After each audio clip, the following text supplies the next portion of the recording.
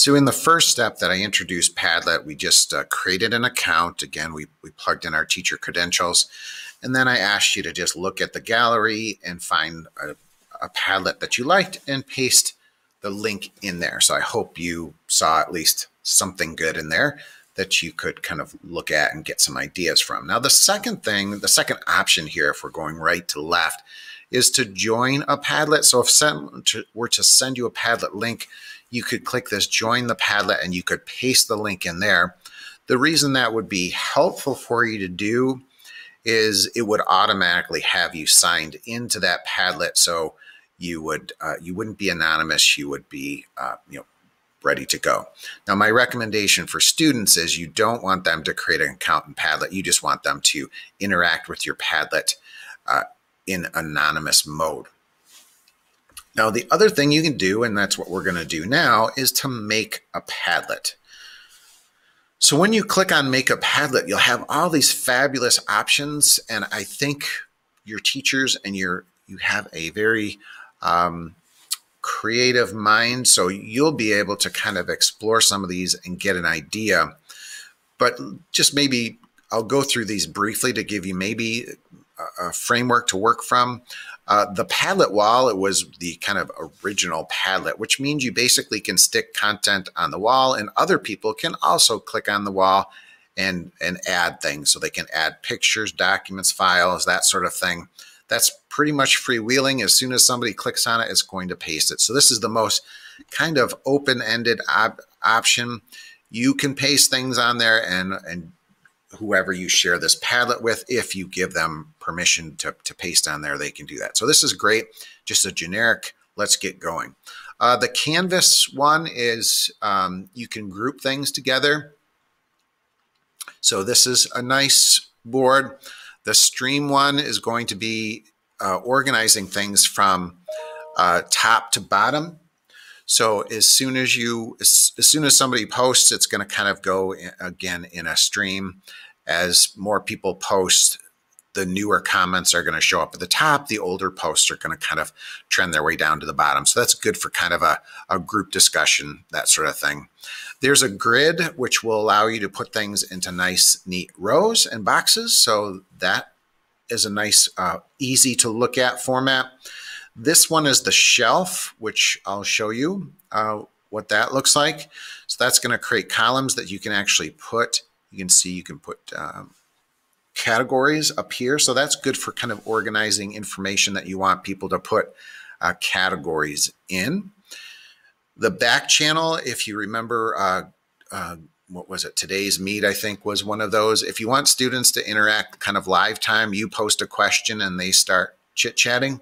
This is a nice thing to do for back channeling, kind of having kids type in notes while you're talking.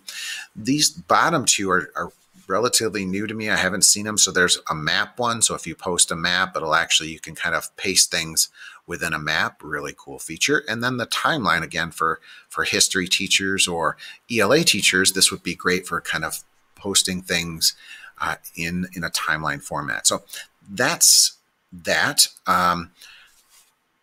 Those are kind of your different options to create. So let's dig in, and I'm going to actually create a shelf to show you what that looks like. Okay, and then once you get this, it creates a nice clean interface. You can change the title. I'm just going to put attendance or choose your own adventure. Okay, you can do whatever you want. You can make a title here. You can give it an icon just by clicking that. You'll see lots of fun here. Okay. You can find the address to this. You can make a unique address if you want to. So I think if you want to make this, I'll just call this Fine Teachers. Okay, that'll be what that's going to turn into, the URL.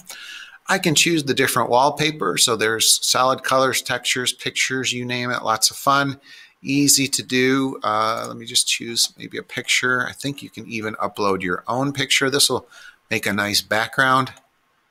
Oh, there's the Simpsons. That's always fun. So really a lot of different color schemes. Let's do violet for Pine Valley. And let me just close. So again, lots of different functionality as far as changing a background.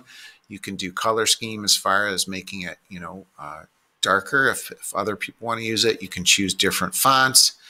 Attribution. So if you want to have the name of the person above, you can. I usually don't do that, again, especially for students.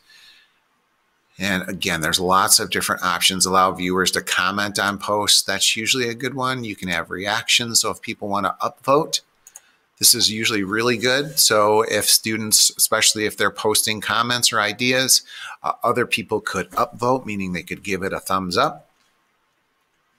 And then this is a good one, again, for teachers, is require approval. If you want to, you can click this, and that will let you approve who posts something. So you get to eyeball it first before it goes live again. When you're using this with students, that's a great feature. And then I would definitely choose the filter profanity, just in case someone wrote something inappropriate there. And once you've gotten that set up, you're going to click next. Oops, I didn't do that. Oh, I goofed that up. That's going to be the URL. There we go. So now notice what happened. It changed the address of my Padlet to Pine Valley Teachers A Wheelock 4, and then PV Teachers was the name. So I'm going to choose Start Posting. And now I'm in and I'm ready to create. Now remember, I chose the one that allowed me to create columns. So I'm just going to call this column Elementary Teachers. Okay. And notice once I clicked enter, now it lets me add another column. I'm going to put High School Teachers. Save, okay? I'm not going to add another comment. That's all I want. Now it's time for me to share this, and I'm going to put this into my post, and then it's going to be time for you to add your name to that. So you're going to interact as a participant. So what you'll do is click this. When you get to it, whether you're an elementary teacher or a high school teacher, you're going to put your name. And you can just say what you teach. I teach teachers. Okay, I teach teachers. And then notice, and this is the beauty of Padlet, and this really pretty much comes along with all of the Padlet options, is you can upload a file. Again, there are some limitations. You couldn't upload, a really big file like a movie or something that had a lot of memory. You can add a link, so you could link to a website. You can search for something in Google. You can put your webcam. So that's what I'd like you to do if you don't mind taking a quick picture. And let's not do that. Let's do this. And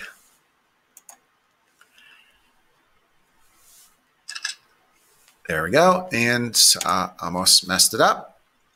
And there we go. So I teach teachers. And again, really clean, easy. Once you've chosen one of your options, you can do that. But there are other options you can choose.